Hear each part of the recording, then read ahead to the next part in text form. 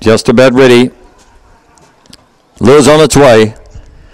Favourite, the red Neurosis. Dinah Hogan well fancied. Ready?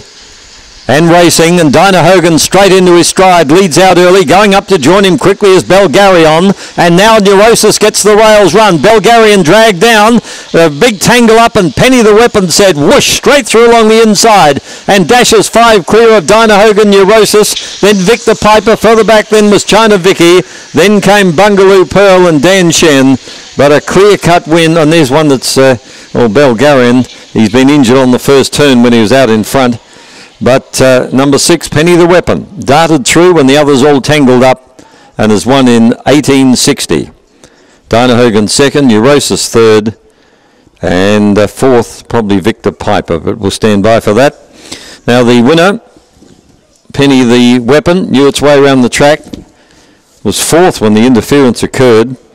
A Blue Bitch by Swift Fancy from Jenny the Weapon, raced by Neville Brown, trained by Pat Mole, and whelped in August 13. So the previous race, Her Dog fell, and in this event, Her Dog's taken advantage of a scrimmage to win well. Won by a space.